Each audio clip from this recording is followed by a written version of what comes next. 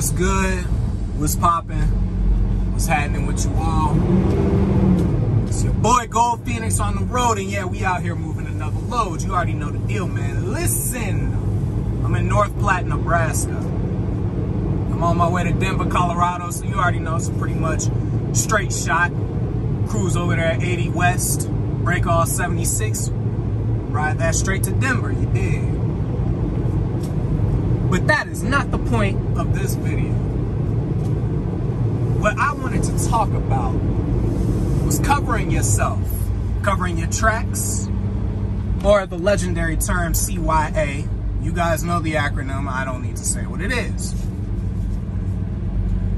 This stems from a story, something that recently happened to a friend of mine or an associate, whatever you want to call them. Give me a second to maneuver through this. But basically, he had a load stolen and a trailer, and he lost his job because of it. Now, let me tell y'all what happened. Dude wanted to go home, wanted to go see his kid. I'm not mad at you for that. One of the things that I always told this guy was that you either need to drop your trailer at a drop yard, which is, you know, we do have one at this company. We have a yard over in Houston where he lives at. You need to drop the trailer at a drop yard, or at the very least get a kingpin lock and an air cuff lock or something like that, because someone's going to take it. Eventually it will happen. But of course, you know, some people think that they have things under control when they really don't. Anybody out here can get got one way or another. But anyway, essentially what he would do is he would go home, he would drop his trailer on the side of the road in front of some other business or whatever that had a camera facing it, and he would just bobtail the truck to the house. You don't move that way. You just don't do that. When I go home, it's two things I do. I could drop this trailer in Dallas, where we have another yard, and then bobtail 170 miles to my house, which I do more often than not. Or if I do take the trailer home, I have a secure parking space. At a storage facility, it's gated off, got security, all of that. I literally pay like $60 a month. I-80 west towards Sydney. Well, scratch that. I don't. My father does, and I just use a spot. Needless to say, we have that option. That's something that you need to do. You can't just be out here being a sitting duck. I never understood why Landstar had that policy. Not saying I'm at Landstar, it's just an observation I'm making. I never understood why Landstar had that policy where it's like, if you even get caught looking like a sitting duck, you essentially lose your job. Now I get it, because stuff like that can happen. You leave a loaded, this is a flatbed trailer on top of that, so you leave a loaded flatbed in an area, a hood area at that, in a zone where there's a bunch of construction going on, and you think somebody ain't watching? Bro, come on, you gotta do better. See, listen, driving a truck can be very lucrative depending on what your goals are. Okay, does it look like I wasn't in the lane? I can just be freaking out for no reason. Driving a truck can be very lucrative for what it is you're trying to do, depending on what that may or may not be. I don't know what your goals are. I don't know what your aspirations are. You know, whether you're just trying to save up a certain amount, or if you have debt that you're trying to get out of. I don't know what you're going through. I don't. But this is an industry that you do not ever, ever, under any circumstances, roll the dice in. You do not gamble with this. You don't gamble with your life. You don't gamble with security. You don't gamble with none of that stuff, because that incident right there, you had a whole trailer and a load stolen. That's going on your DAC report. You will not, I don't know how long it'll be, but you ain't getting another job anytime soon. Not in this industry. It's not gonna happen. Unless you find some sketchy company somewhere that had to take you on with that, but hey, then you really got to watch your backs. You don't know what they got going on, you dig? What goes through the heads of some of these people? The frustrating thing is, I told this cat numerous times things he needs to do to prevent this from happening.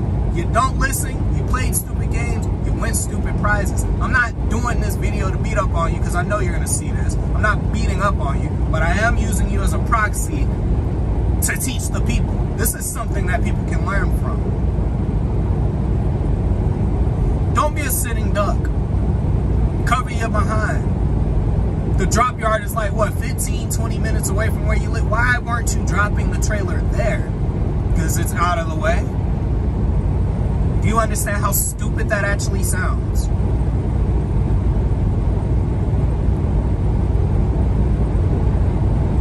This cat was making good money on top of that. That's the thing. We always talk about it, man. You know, I ain't trying to do nothing to mess up my money and all the other stuff. You know, I'm seeing $2,000, $2,500 little week. Y'all know the spill. Now look, all because you made one lazy decision and gambled. You rolled the dice. You broke the cardinal rule. You rolled the dice. You don't do that.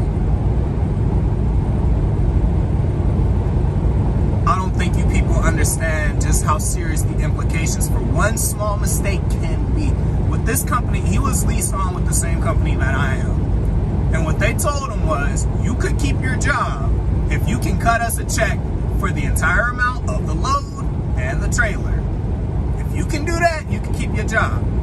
Well, I ain't got the money. Well, then you are unemployed. I don't know what to tell you.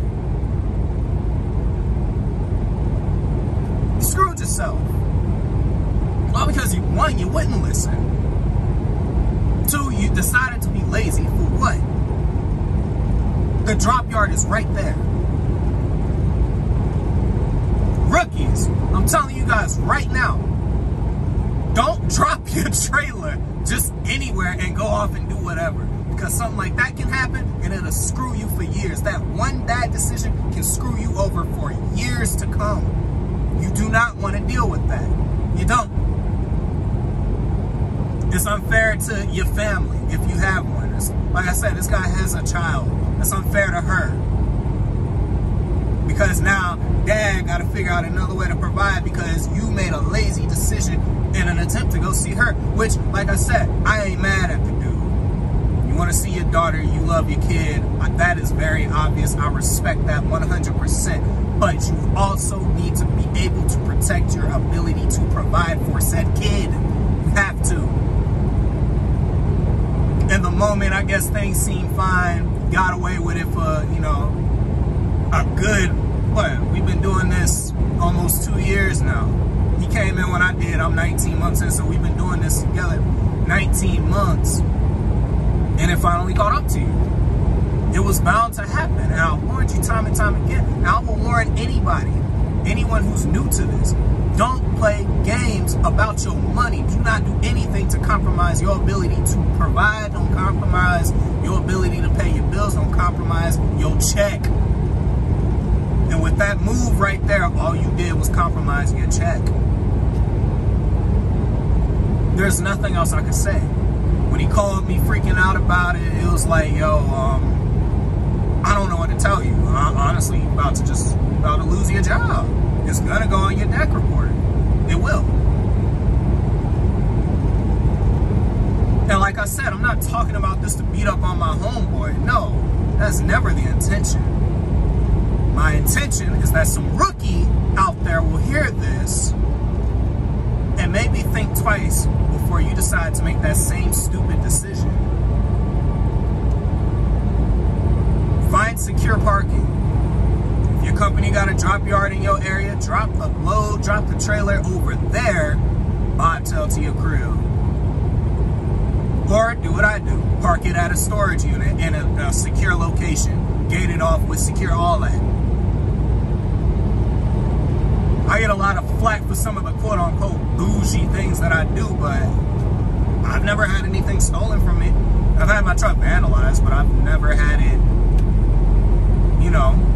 anything stolen off of it. I've never had a load stolen so far. Hopefully it never happens. You gotta think twice, do better. That's pretty much all I had to say about that. Now I'm gonna continue on this road. I got another 256 miles to go to get to Denver. This load is late. Not my fault.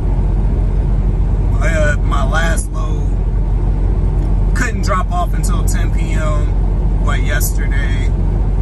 So I dropped that. Picked this one up. It was due about an hour ago, but you know, there's nothing I could do about it. Mathematically, it just wasn't gonna work out.